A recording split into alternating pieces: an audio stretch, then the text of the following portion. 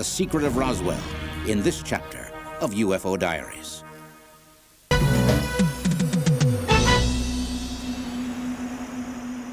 One of the most intriguing chapters in the stories of the UFO Diaries is the one often referred to as the Roswell incident. For almost 50 years, researchers have been unable to get to the truth of the matter. Did a flying saucer, some kind of unearthly spacecraft, crash near Roswell, New Mexico, early in July of 1947? Has the U.S. government recovered it and kept it hidden all these years? And what of the occupants, if any? What happened to them?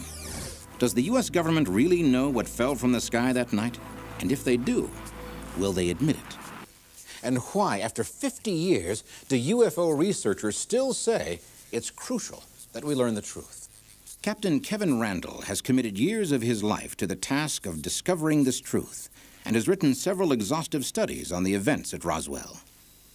As an enduring mystery should, it all began on a stormy night in the summer of 1947.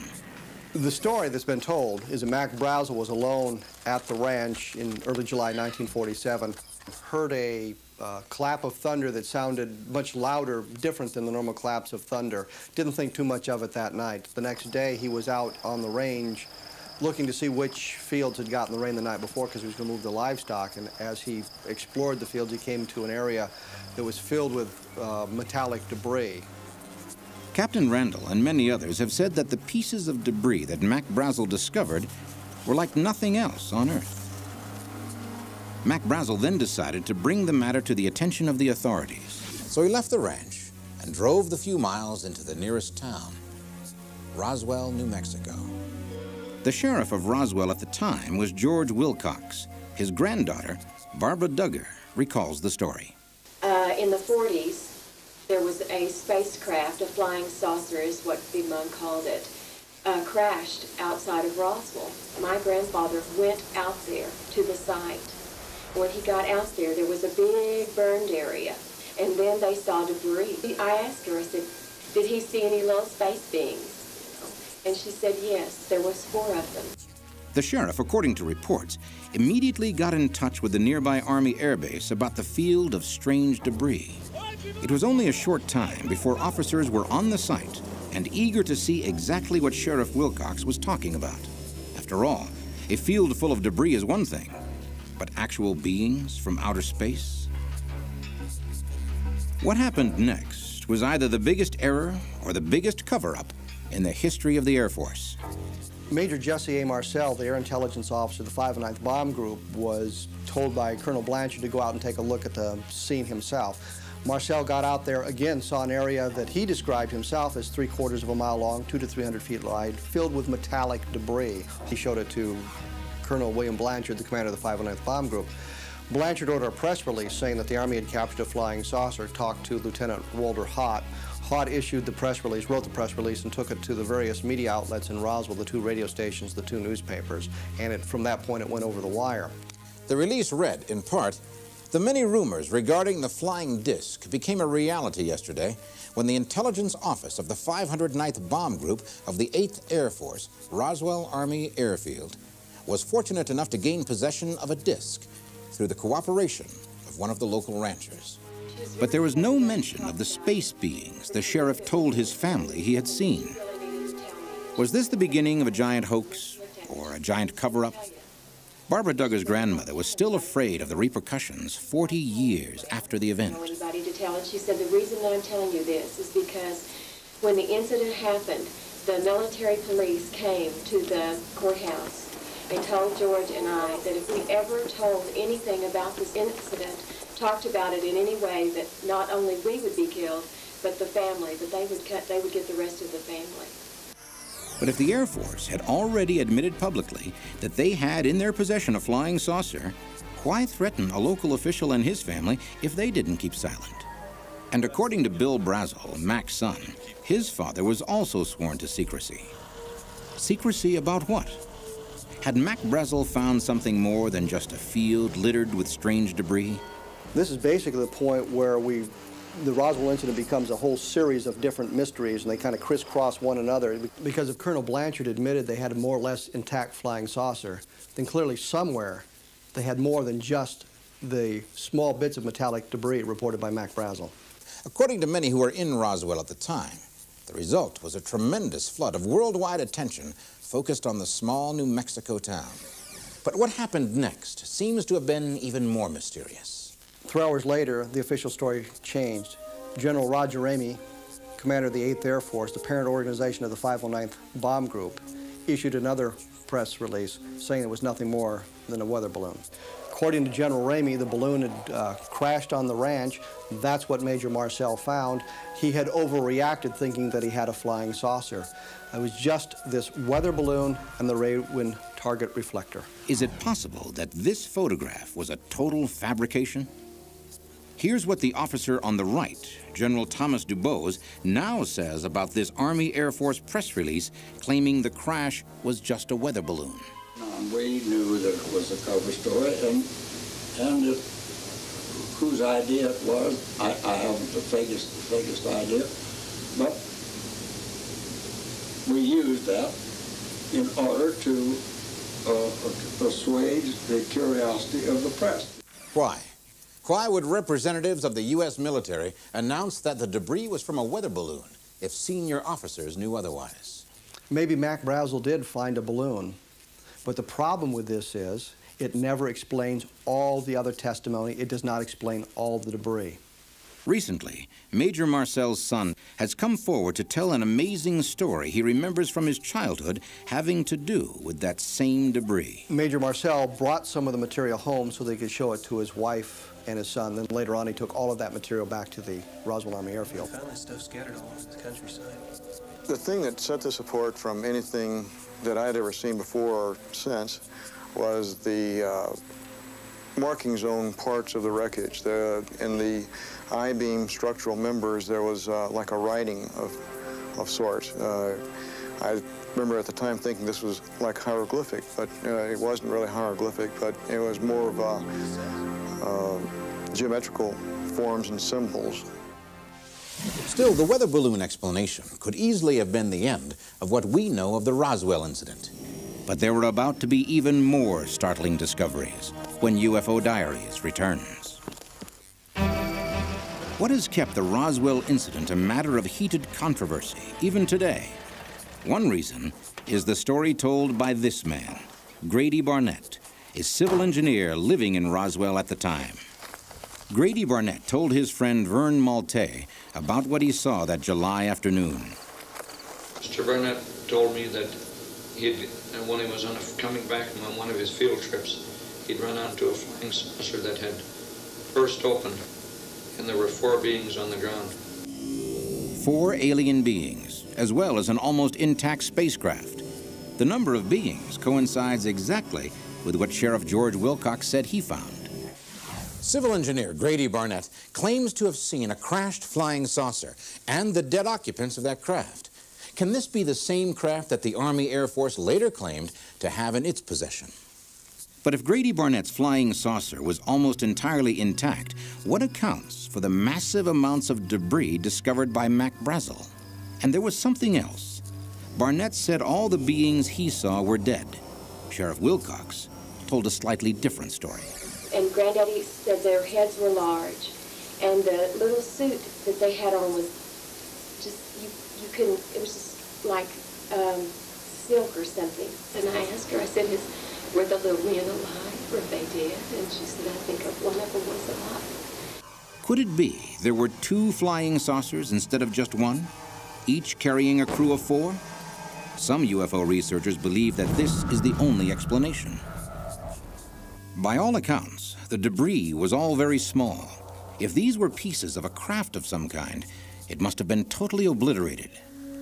Based on first-hand accounts of other people who were involved, it's clear that the solution to the mystery was going to be found miles away from the Brazel Ranch, much closer to Roswell.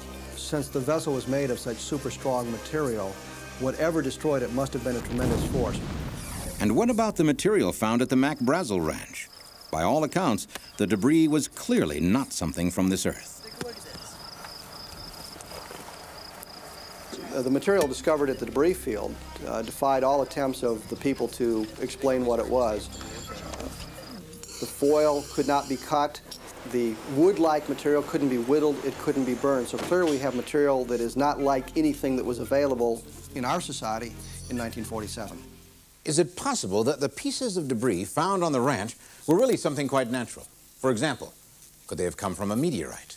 Well, a meteor would enter the Earth's atmosphere at, of course, very high speed, and once it meets the resistance of the Earth's atmosphere, it begins to burn up and lose, of course, its size.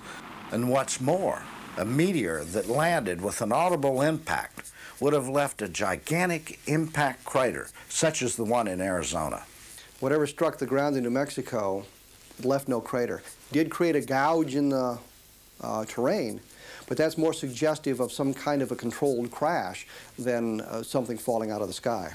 Some have suggested then that the debris could easily have been the wreckage from a top-secret spy plane. During the late 1940s, the former Soviet Union was very curious about American nuclear bomb experiments, which were conducted only 100 miles from Roswell. A spy plane trying to capture these secrets would logically fly to that part of the country. The Soviet Union had nothing of the kind in 1947. In fact, using Freedom of Information, we checked to see if any Soviet aircraft had penetrated the coastal defense zones in 1947. Absolutely no evidence of any Soviet attempts to fly any kind of aircraft inside the United States in that time frame. But UFO researchers have recently discovered that the Soviet Union did have an interest in Roswell. That amazing story when we return. George Knapp recently returned from a trip to the former Soviet Union.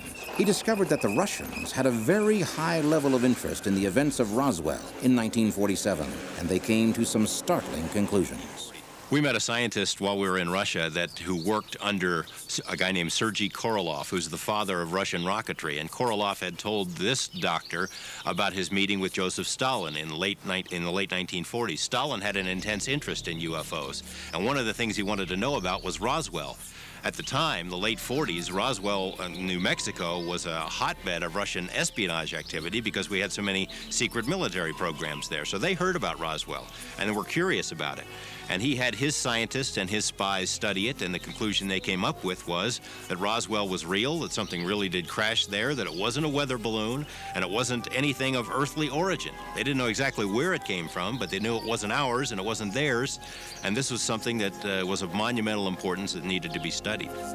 Still, at the center of this story was the man who had, in a sense, started it all, Mac Brazel. Brazel was a virtual prisoner at the ranch. If this is true, then it would seem the Army feared he might tell others the truth about what he'd seen. Then, another unexpected development in the Roswell incident. Come on over, take a look at this. It'll be all right. It'll be okay. Come on over.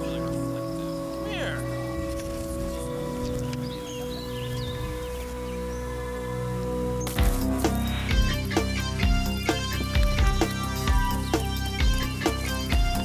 There he goes! Hey!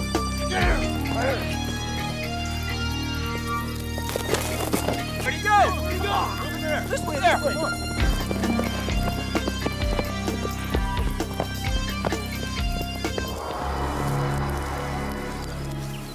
The story of the Roswell incident took a remarkable turn when, as witnesses claim, Mac Brazel escaped from the Army and headed straight for the people he knew he could trust.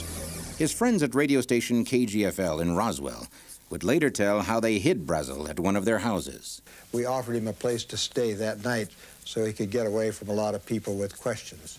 The plan had been to broadcast an interview with Mac Brazel, but Judd Roberts tells us that he'd gotten a number of phone calls from Washington, D.C. that prevented them from broadcasting the interview. Suggestion was made to us that if we wanted to keep our license, we would not use the interview on the air because that would give us about 24 hours to find something else to do beside the radio business. Can this really be true?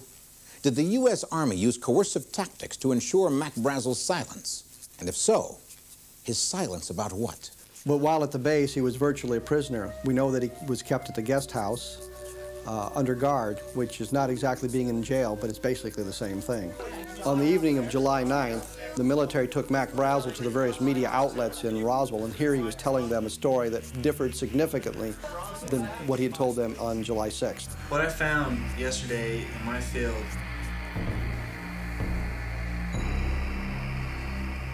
a weather balloon. What? The weather balloon. What are you talking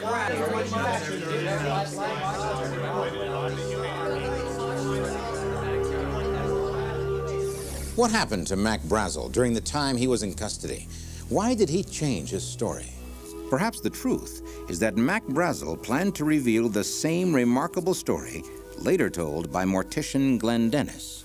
In 1947, Glenn Dennis worked at the Ballard Funeral Home. In small towns, often the hearse doubled as an ambulance, and Glenn Dennis would have an opportunity to drive injured airmen back out to the base. Once he arrived at the hospital and escorted the airmen into the emergency room, he had an opportunity to see some of the metallic debris that had been collected on the debris field in the back of ambulances as he walked by them.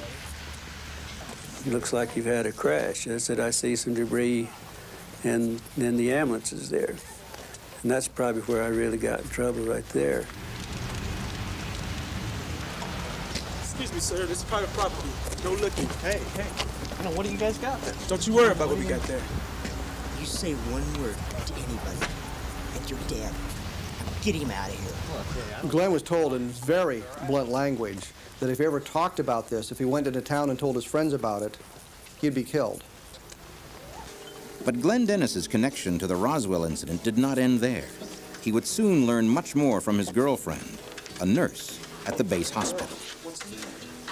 And this was a young second lieutenant, a very deeply religious lady. She was